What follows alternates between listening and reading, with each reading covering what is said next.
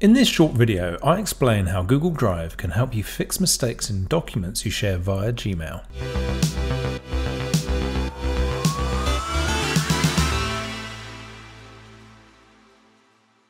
Despite our best efforts, even the most diligent person will sometimes make mistakes in an email and hit send. This is even more distressing when it's an attachment where you'll notice a mistake afterwards.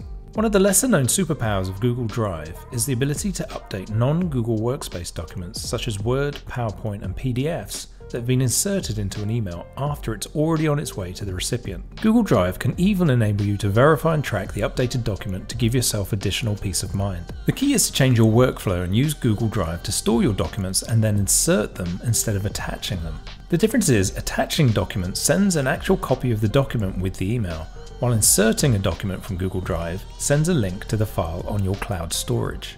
Unlike attaching, you'll continue to have access and the ability to make changes to the inserted document for seamless updates when needed. In the example of making a mistake on an important file that you've already sent, you can now upload an updated version without the requirement to send a new email. To update a document on Google Drive, all you have to do is right-click on the document and choose Manage Versions. From here, you can now choose Upload Version. Using this method, even if you rename the document, the name of the file will not change for the recipient to avoid any confusion. One key part of the process is that the recipient should only have viewer permission to avoid being able to review, roll back or remove versions. You can also simply keep the original name of the document and drag and drop into your Google Drive folder.